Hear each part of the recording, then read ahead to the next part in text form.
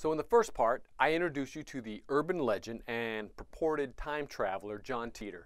And we talked about a little bit about the fundamental possibility of the time travel that he proposed, which is interdimensional kind of jumping, and that being possible through the advent of quantum computing.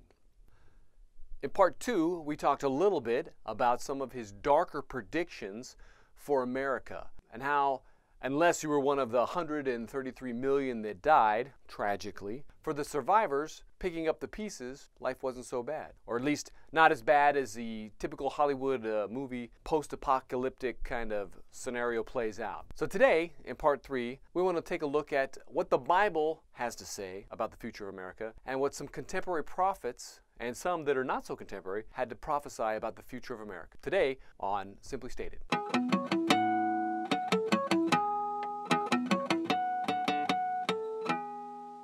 Okay, everybody, welcome back to Simply Stated. Let's jump right into this. So today we're going to take a look at how the Bible kind of lends credence to what John Titor was maybe saying, if John Titor was in fact a real person. So right away, let's take a look at some contemporary prophecies before we get into what the Bible actually has to say. And so we're going to start with some of the older ones first. And so we're going to go all the way back to George Washington, the founder of our nation, had a series of visions in which an angel came to him, and this is all this is in the Library of Congress, so this isn't top secret stuff. You can view it and research it online if you want to. And so this angel came to him and gave him a vision of the 3 times that there would be war on American soil. And in the first vision, it was the Revolutionary War. So America's fighting for its independence against Britain. The second one was the Civil War. And the third one is a war that's to come in the future. And so I'm going to share with you that one right now. Then my eyes beheld a fearful scene. From each of these continents arose thick black clouds that were soon joined into one. And throughout the mass there gleamed a dark red light by which I saw hordes of armed men. These men, moving with the cloud, marched by land and sailed by sea to America, which country was enveloped in the volume of the cloud. And as I dimly saw these vast armies devastate the whole country and the villages and towns and cities which I had seen springing up, as my ears listened to the thundering of cannons and the clashing of swords and the shouts and cries of millions in mortal combat, I again heard the mysterious voice saying, "Son of the Republic, look and learn." Where the voice had ceased, the dark shadow angel placed its trumpet to its mouth and blew a long and fearful blast. Instantly, a light as of 1,000 suns shone down from above me, and pierced and broke into the fragments of the dark cloud which enveloped America. At the same moment, the angel upon whose head still shone the word Union, and who bore the national flag in one hand and a sword in the other, descended from the heavens attended by legions of white spirits. These immediately joined the inhabitants of America, who I perceived to be well nigh overcome, but who immediately, taking courage again, closed up their broken ranks and renewed the battle. Again, amid the fearful noise of the conflict, I heard the mysterious voice saying, "Son of the Republic, look and learn." As the voice ceased, the shadowy angel for the last time dipped water from the ocean and sprinkled it upon America. Instantly, the dark cloud rolled back, together with the armies it had brought, leaving the inhabitants of the land victorious. Then once more I beheld the villages and the towns and cities springing up where I had seen them before, while the bright angel planted the azure standard he had brought in the midst of them, cried with a loud voice, "While the stars remain and the heavens send down dew upon the earth, so long shall the Union last." And taking from his brow the crown on which blazoned the word Union, he placed it upon the standard, while the people kneeling down said Amen. So we can see from George Washington's vision that, according to him, America is attacked and almost destroyed completely, except for divine intervention. And one of the things I want to note there is that the armies came by land and by sea, because I think you're going to find that's kind of a common theme in a lot of these prophecies, and also in what the Bible has to say. So the next prophet I want to bring to you is a Romanian gentleman named Dumitru Duduman, and he kind of came to America in the early 80s, mid 80s, directed by the Lord. He did not want to be here, kind of dragged his feet. He was very upset about being here, and the Lord sent him here specifically to warn America, and gave Dumitru several signs to prove to Dumitru that, it was in fact the work of the Lord. And I don't want to get into all the details because it's going to take too long, but they all played out. Dumitru, who has since passed on, went around and kind of warned America of what's coming. Now this takes place in 1984, I believe, is when he first introduced this message, or began to introduce this message. Now I want to interject and say something here about prophecy in general. And a lot of people will dismiss the George Washingtons and the Dumitru Dudimans and some of the other prophets I'm going to bring up, because they prophesied 20, 30, in George Washington's case, 250 years ago, and because it didn't happen, because it didn't come to pass in a matter of days, months, or short years, they just kind of write it off as, yeah, he's a false prophet, it's not coming true. But I want to point out that the biblical prophets prophesied for years. In fact, Isaiah prophesied the captivity of Judah 95 years before it actually occurred. That's almost a century. And so it's real easy with that kind of time frame for people just to kind of go, yeah, it's, he's just talking, it's not going to happen, he didn't hear from the Lord or whatever. But one of the things I really want you to get a hold of is the Lord is not anxious to see people destroyed. That's not his will, it's not his heart. He's looking for every reason to hold back the judgment. In fact, it's really not him eager to bring judgment, it's Satan eager to see God have to bring judgment. The name Satan means the accuser, and the Bible says he stands before and accuses the brethren day and night. And if you look at it from a legal sense, and if you can imagine a courtroom, an actual legal setting, that's what's really going on, is Satan is prosecuting the saints and bringing up, and not only saints, but towns and nation and organization and everything. He's just bringing accusations against it. And if there's nobody to defend or not sufficient defense, because the Lord is good and righteous and judges, he has to pass a judgment. And sometimes it breaks his heart to do so, kind of like a judge whose own son ran afoul of the law. He doesn't necessarily want to see him punished and go to jail, but because he's a judge, he has to make the right decision. And that's kind of where this is at. The Lord has a heart of mercy, but Satan is bringing accusations, and it's the Lord's will to postpone, though, and to give every chance for repentance and to turn around. And like in the case of Jonah, the Lord said, hey, I'm gonna destroy Nineveh, and I want you to preach repentance. Well, Jonah didn't want Nineveh to repent. He didn't like the Assyrians. They were terrible people, and he was happy that they were going to be judged, and so he tried to run. But God said, look, this is a huge city with lots of people. It's not insignificant, and I do not want them destroyed. So you're going to go in there, and you're going to preach repentance. And hopefully, they'll hear, they'll listen, and they'll turn. And they did, for a period. But about 138 years later, they did in fact fall. Nineveh was destroyed by the Babylonians, I believe, or a coalition with the Babylonians in charge. So God's heart is mercy. He wants to postpone this stuff. He is not eager to see people destroyed or nations destroyed. So back to Dumitru. One of the interesting things about Dumitru's vision, or the message that the Lord, let's say that, the message that the Lord gave to Dumitru to preach, was how much detail there was in it. And keep in mind, this was back at the heart of the Cold War, 1984. America and Russia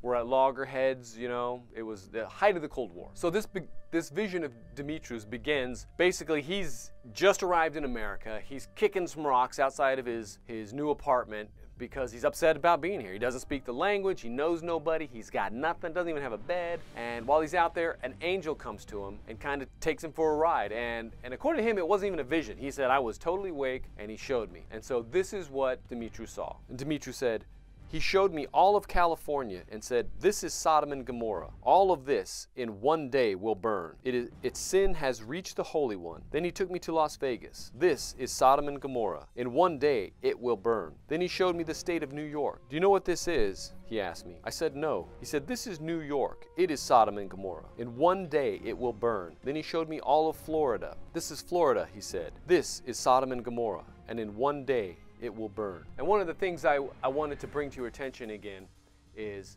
the suddenness of the destruction, according to Dumitru, of America. In one day this happened. So going back to the vision, the angel said, remember this, Dumitru. The Russian spies have discovered where the nuclear warehouses are in America. When the Americans will think that it is in peace and safety, from the middle of the country, some people will start fighting against the government. The government will be busy with internal problems. Then, from the ocean, from Cuba, Nicaragua, and Mexico. He also told me 2 other countries, but I did not remember what they were. They will bomb the nuclear warehouses. When they explode, America will burn. What will you do with the church? I asked. How will you save the ones who will turn towards you? He said, tell them this, how I saved the 3 young ones from the furnace of fire, and how I saved Daniel from the lion's den.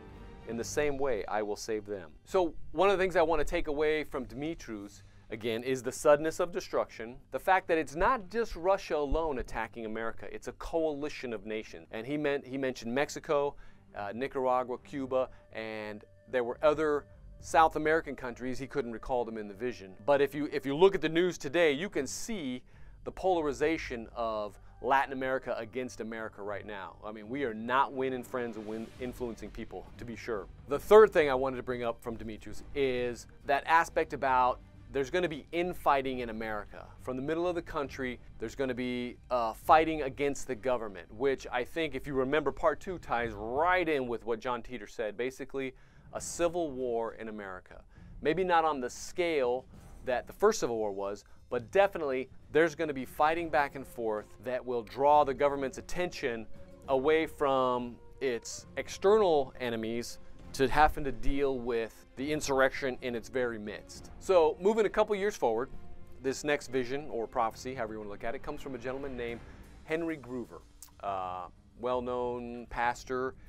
He's kind of famous for prayer walking, doing spiritual warfare in cities around the world and stuff like that. In fact, he was in England at the time when the Lord gave him this vision. So let's take a look at that.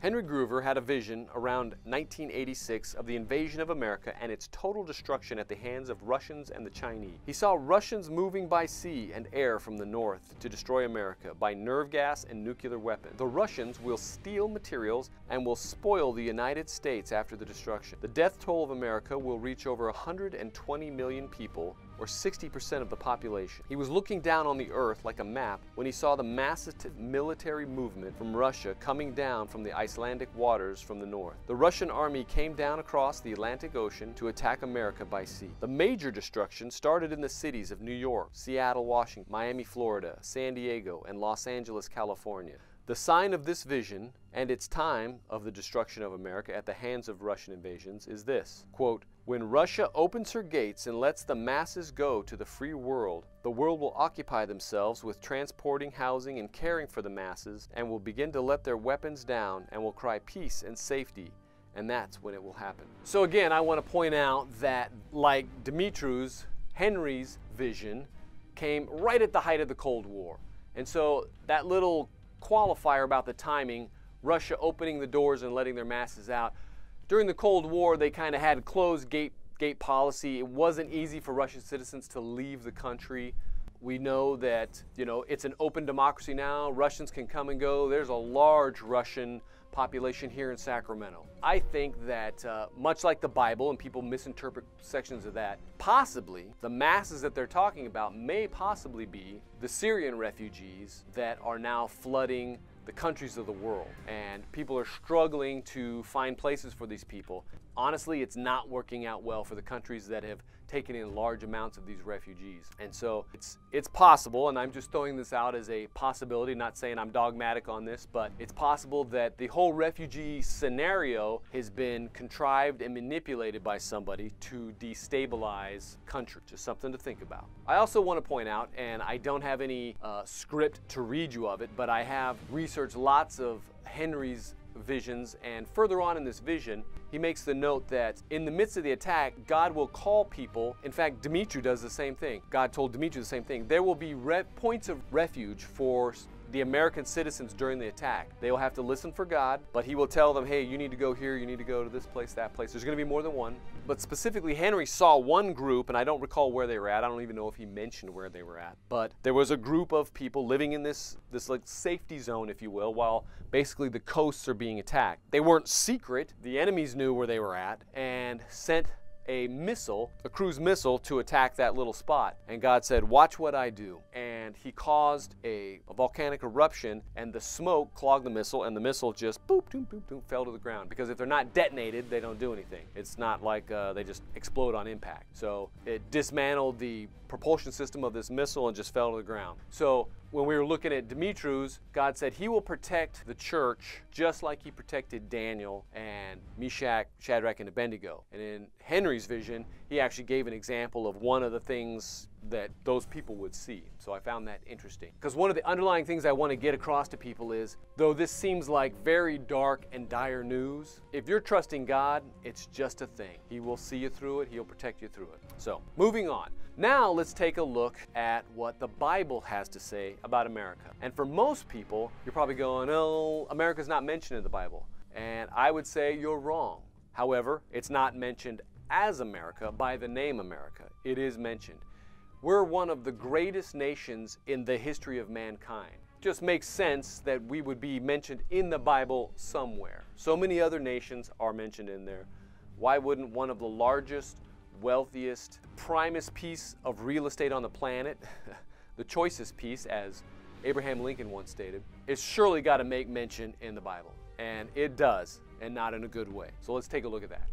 So it's my contention that in the Bible, when it's talking about Babylon, it's referring to not only ancient Babylon, but America in the future. And let's take a look at the fulfillment of some of these prophecies. And so the scriptures that you can go to read these are Jeremiah 50 and 51, and Isaiah 47, and then Revelation 17 and 18. And so a lot of people are going to contend that that prophecy was fulfilled when Babylon was overthrown by the Medes and the Persians. And I'm going to say, no, that is not the case. Because as you read, there's a couple key features about most of the descriptions of the destruction of Babylon. And one is how sudden it happened, overnight. And in ancient Babylon, it did happen that way. The Medes and the Persians diverted one of the major rivers. I can't remember if it's, I want to say it's the Tigris, but it could be the Euphrates. Forgive me for this lapse in geographical remembrance. But they basically diverted the river that one of the gates of the city were built on, and they were able to march right under that gate. With the river not there, they were able to march right under it. And it happened in the middle of the night, and there was a festival going on, one of their religious festivals at the time. And so the next day, most of the city was not even aware that they had been taken over. So it wasn't this bloody military conquest where you know, Genghis Khan style, where they piled a pyramid of skulls at the gate of the city to prove a point. Nope, nope, nope. They went in and calmly took over. It was more of an administration change. Like, that old guy's out, the new guy's in. Guess what? Everybody just continue what you're doing. Be awesome. Thank you. And that's pretty much how it went. In fact, the Medes and the Persians had a greater tolerance for religious diversity, which the Babylonians loved, because the previous Babylonian ruler was not very fond of the god Marduk, which was one of their favorites, and the Medes and the Persians let them carry on with worshiping Marduk. Part of that worshiping was sacrificing babies and children to him. And so he just offered religious freedom.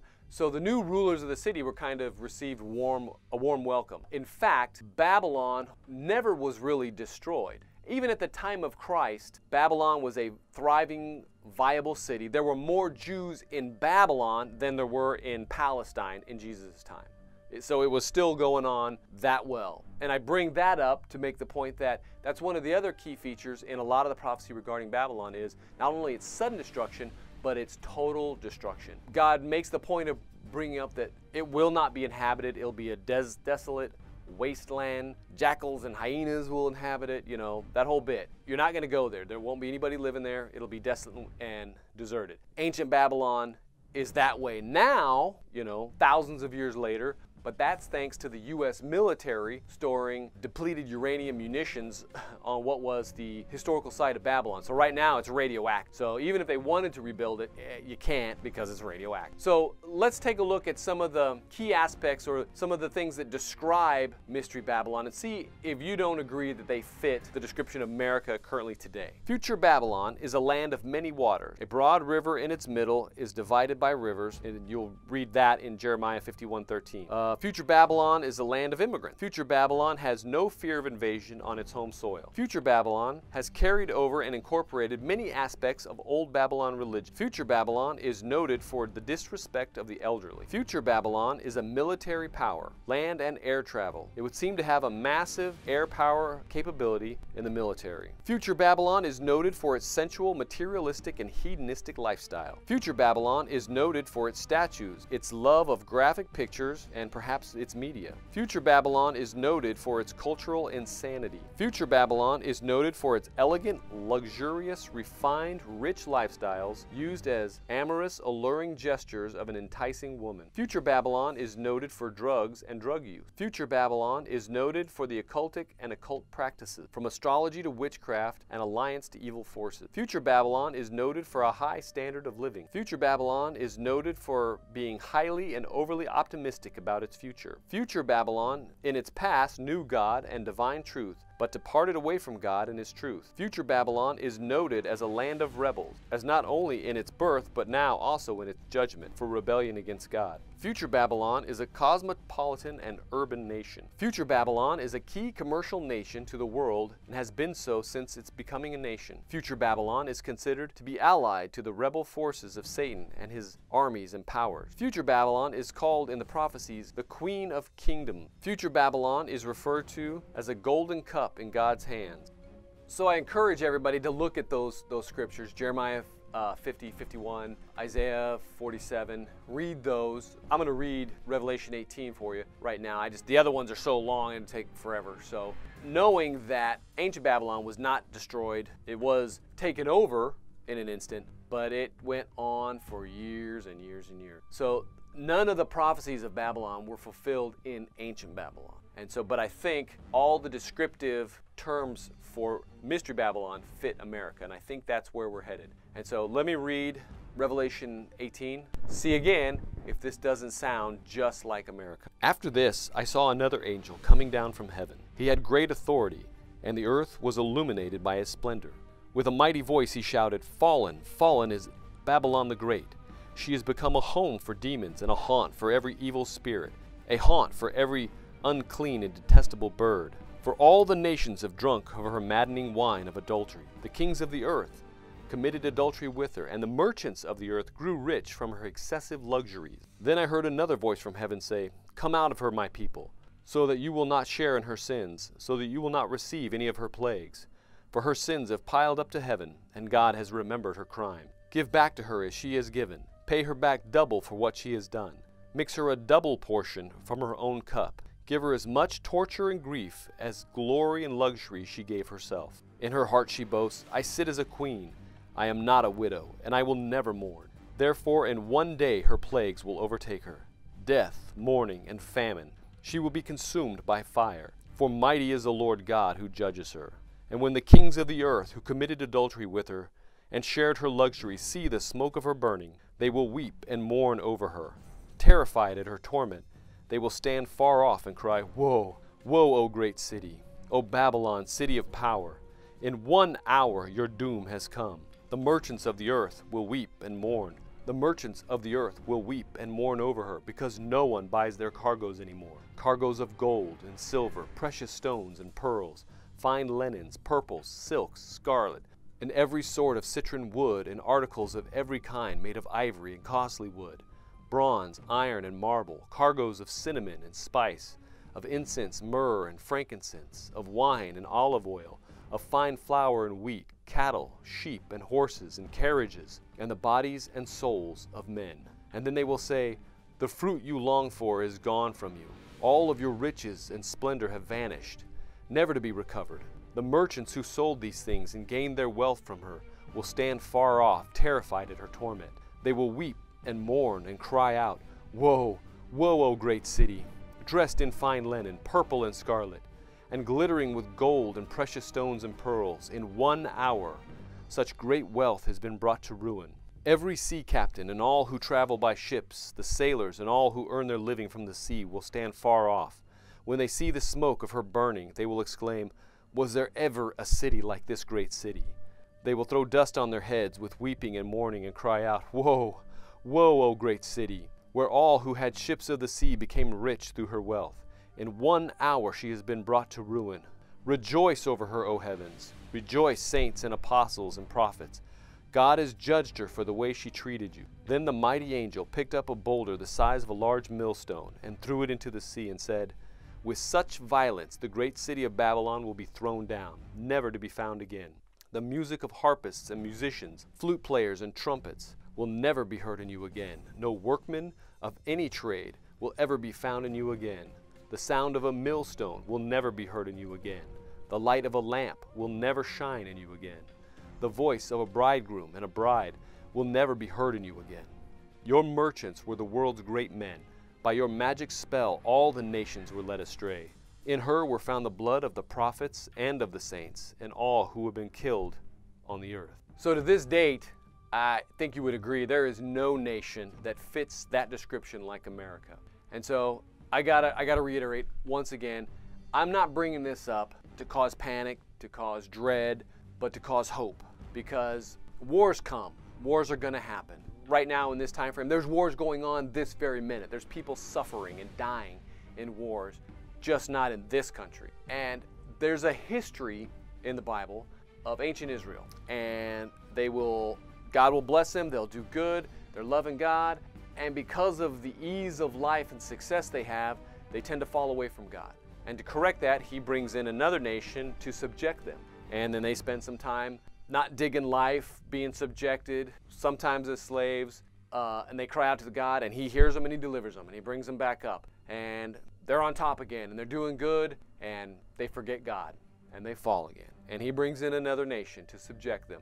And it's a cycle that's repeated over and over again. And I think America's reached the apex of that cycle for us. A once godly nation now has forgotten God and turned its back and rejected God. And we see that in our culture plain as day. No question. I think everybody could agree. And that's just how God deals with nations. A couple things I want to point out about that prophecy is gleaning information from what John Teeter said, what Henry Gruver said, what Demetrius said. There will be survivors. I know when you read that Revelation passage, it makes it sound like the entire United States is just going to be one vast desert, and I don't think that's going to be the case. There's going to be cities that are vast wastelands and for a long time uninhabitable. But this is a big country, and there's still going to be lots of land in the middle that are completely habitable, and people will live, and life will go on, and people will pick up the pieces. We may not always be called Americans. Maybe we will. We'll pick up the pieces, we'll move on. Demographically, we may look different. There may be far more Latinos in here. There'll be Russians and Chinese make up a greater population of our country. But I believe America will continue on, and I think we'll, like John Teeter said, we'll be closer to God and just a more connected people. So if you can draw any solace from that, I hope you can. I know it helps me to think about future terrible events, knowing that people will survive. That concludes this series. I am ready to get on to some other stuff. I hope it blessed you, and if you have any questions or comments, please leave them below. Once again, it would be a huge favor if you would subscribe. Appreciate that, a personal favor. And I will see you on the next installment. Be blessed.